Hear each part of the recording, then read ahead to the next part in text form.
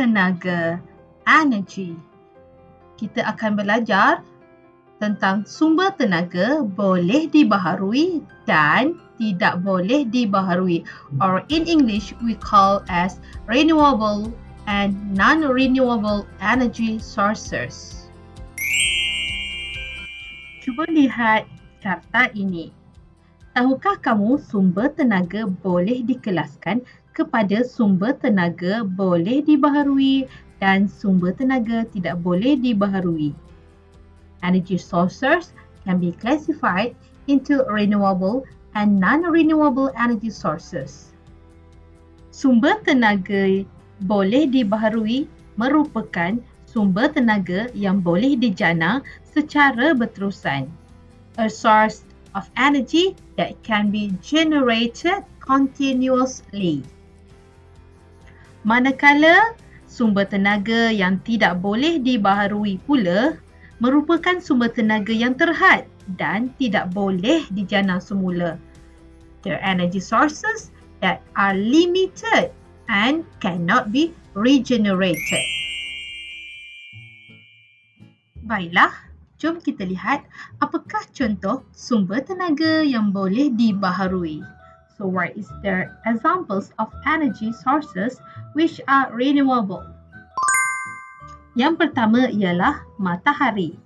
Matahari ialah sumber tenaga yang sentiasa ada. The sun is a constant source of energy. Yang kedua ialah ombak. Ombak wujud secara semula jadi. Waves exist naturally. Yang ketiga ialah air.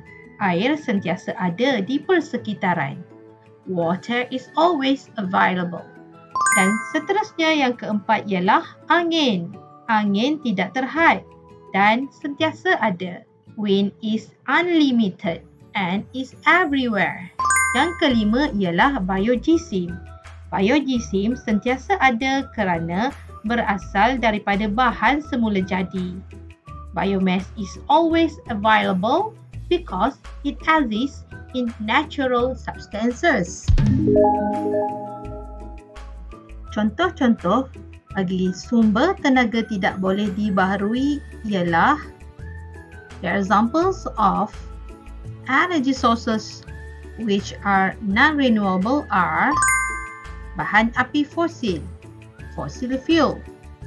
Bahan api fosil akan kehabisan suatu masa nanti. It will run out in the future. Jadi, apakah contoh bahan api fosil? Yang pertama ialah arang batu, coal. Yang kedua, gas asli, natural gas. Yang ketiga ialah petroleum. Seterusnya ialah nuclear substances atau bahan nuklear. Bahan nuklear seperti uranium adalah terhad. Is limited. Untuk tugasan kamu, sila salin nota ini di dalam buku kerja. Please write this note in your exercise book. Kamu juga boleh merujuk buku teks muka surat 139, page 139.